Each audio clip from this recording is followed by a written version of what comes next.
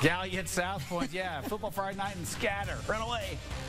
Blue Devils, right off the bat. Hudson Shamlin into the end zone for Gallia Academy. Defensive coach Drew Young. Not shocking here. There he is. Coaching them up. Hey, Drew. They want that shutout. Blue Devils, Kenyon Franklin scores from 15 yards out. They are rolling in this thing. Later on, Gallia's Braylon Rathburn, as he will get the pass off, but guess what?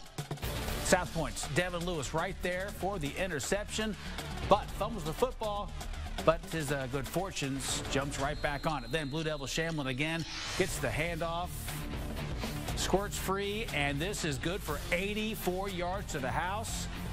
Gallia Academy playing well, 28-0 over South Point.